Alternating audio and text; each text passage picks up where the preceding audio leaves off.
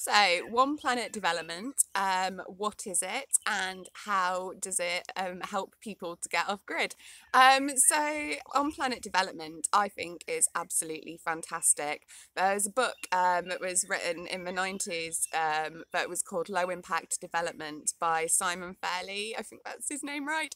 And he called in that, he put an argument across for a third class of planning permission because in England and previously to 2012 in Wales, there were, and I say I'm not too sure about Scotland, that's a little bit out of my knowledge zone, but there were two planning permission categories of you'd have residential planning permission and then you'd have agricultural planning permission. And in his book, he called for a third class for an ecological smallholding so that people could reduce their carbon footprint, could live on the land, and could be eco-sustainable, but not have to contend with all the planning issues. And in 2012, the One Planet Development was created, which was fantastic. There was a similar scheme running in Pembrokeshire beforehand, but One Planet Development kind of took it kind of nationally over Wales, which was fantastic.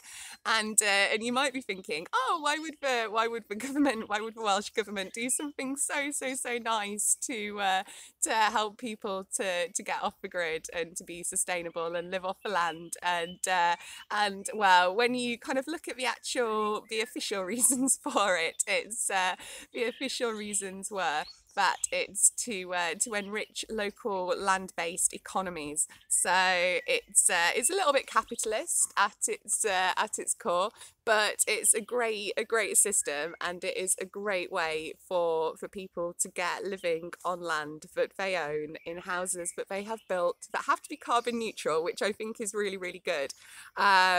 But yeah, so what classes as a One Planet development? So this is all to my understanding of it. So if you are looking into this, then there are a lot of resources out there, and the Centre for Alternative Technology at Machynlleth would be an absolutely great place to get started to go see how you can kind of like reduce your eco carbon footprint, because that is what it is all based on. So everybody has an ecological footprint, and it is measured in hectares per person. So the global average for the not global average, sorry, the UK average is 5 hectares per person. My personal one, I just did the test, and I'll put a link to it in the description if anyone's interested to see what your scores are.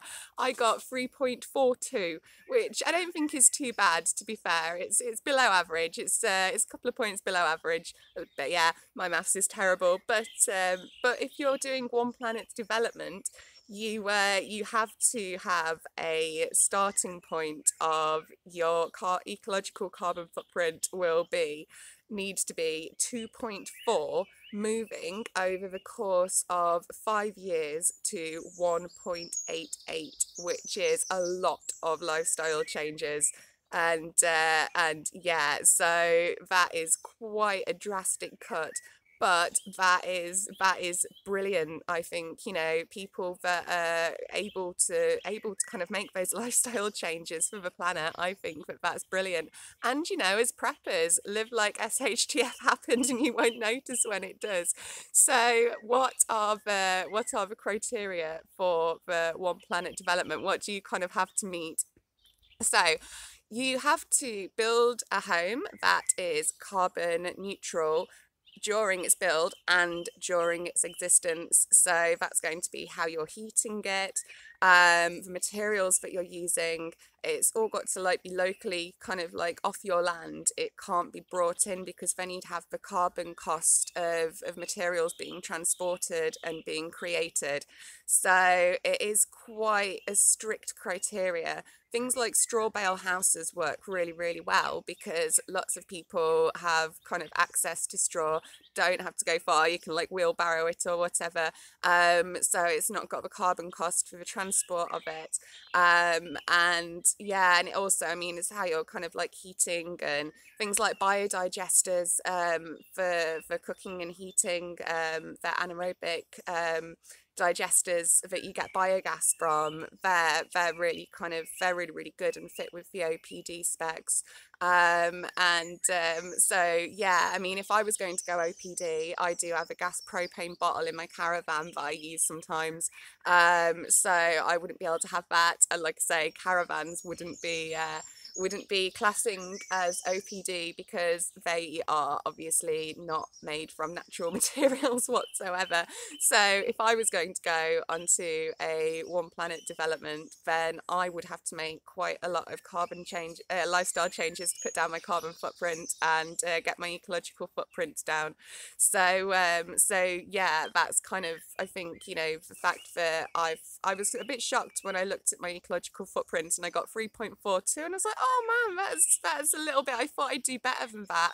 But then thinking about it, I don't live in something that has been built from the land that I am on. And yeah, and as well, the other thing you've kind of got to think about with OPD, it's like everything that you have is got on your land is giving you everything that you need in your life, and that is going to be including finances. So you have to have some sort of a business model, and when you go in and put in an application to go for One Planet development, it's quite a long and expensive process. It is by no means bypassing any planning permission, and you are more likely to be turned down, in my experience, for One Planet development than you would if you were just kind of going and setting up a small holding by just buying an old property or whatever, and going on residential planning permission. In curtilage law, if you've got caravans or wanted to kind of like have small, like, kind of, I guess, kind of classed as non-temporary curtilage buildings or whatever while you were doing maintenance on a property. So I'll put a link to the video that I talk a bit more about the different types of planning permission in the description for that if anyone's interested. So yeah, back to the process of One Planet development. So what do you need to do? So you would need to have a 5-year plan. So this would be something that you would have to go and buy your land, which is the investment for that. I'm going to do a little bit of a newsreader notice for this one, because this is the official kind of criteria for where you're allowed to put a One Planet development, which is pretty much wherever the planning permission of residential or agricultural falls. So section 4 describes it as: the One Planet development may take a number of forms. They can either be single homes, cooperative communities, or larger settlements. They may be located within or adjacent to existing settlements, or be situated in the open countryside. So that is pretty much anywhere, but you are still going to be contending with potential kind of other neighbours that are like, oh gosh, we don't want people coming in, like moving in off grid and building a little hippie paradise or whatever. And there's been quite a few people that have gone and spent the money on the land, spent the money on the planning applications, and then not being able to go through with their plan. And there's also been a lot of people that have bought land and then built to OPD specs and then gone to get the retrospective planning permission, which is sometimes a little bit of a sneaky way around it, but it's not worked, and they've just spent a lot of money and a lot of time and a lot of effort.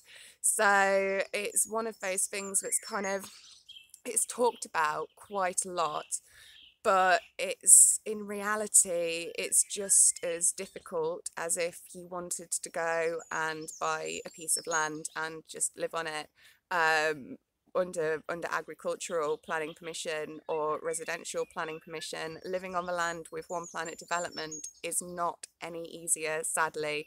I mean, it's still a scheme in its infancy, which, I mean, it's got a lot of room. It's like not even 10 years old yet. It was 2012 it came into effect. So it's got a lot of growing room still, I feel personally.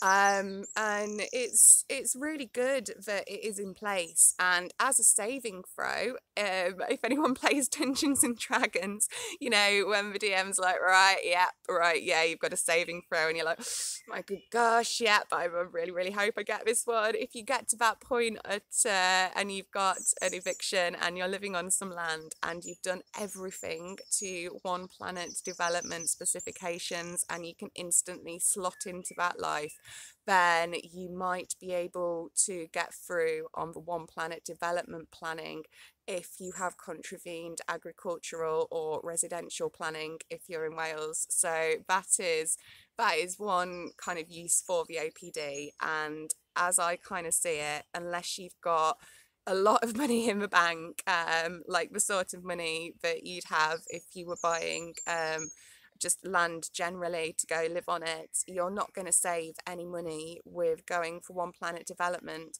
And with One Planet development, I mean, you've got a 5-year plan that you have to agree when you start out, which is part of your planning permission. And if that will get checked up on, and if you don't meet those criteria and you don't keep to the 2.4 ecological footprint towards the 1.88 ecological footprint on the 5-year plan, then you could find that you've lost your commission and that you've lost everything that you've built. And as I say, they are very, very strict criteria.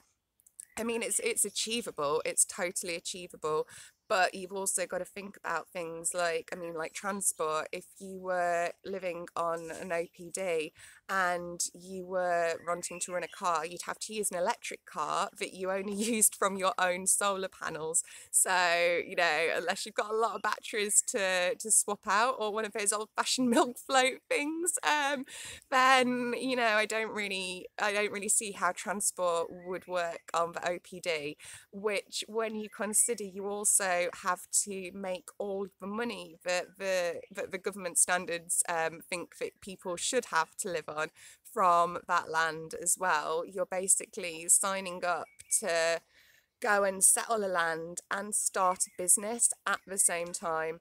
If you're using it as a saving throw, then it is something that, you know, you could put your heads together and be like, right, okay, we need to figure out a business so we can keep our land if they're going to let us stay with the OPD. But yeah, it's a lot of expense, a lot of effort, a lot of time, and you're not guaranteed results with One Planet development. But like I keep saying, it's a scheme that is in its infancy and it's got a lot of potential. And if people could get their ecological footprint down to the 2.4 that you're meant to be starting off with, I mean, that would be absolutely fantastic and amazing for the planet. So yeah, I hope you found this helpful, and yeah, I hope I've not been rambling on too long. A lot of people have been asking me about OPD, so if we're sat next to each other around a fire pit and I've just showed you this video, it's because people keep asking me the questions and I keep forgetting bits and then having to get back in touch and be like, oh, I forgot this, or I forgot that, or I just found this out. So yeah, here it all is in one place. I hope you guys are all good. Peace and love.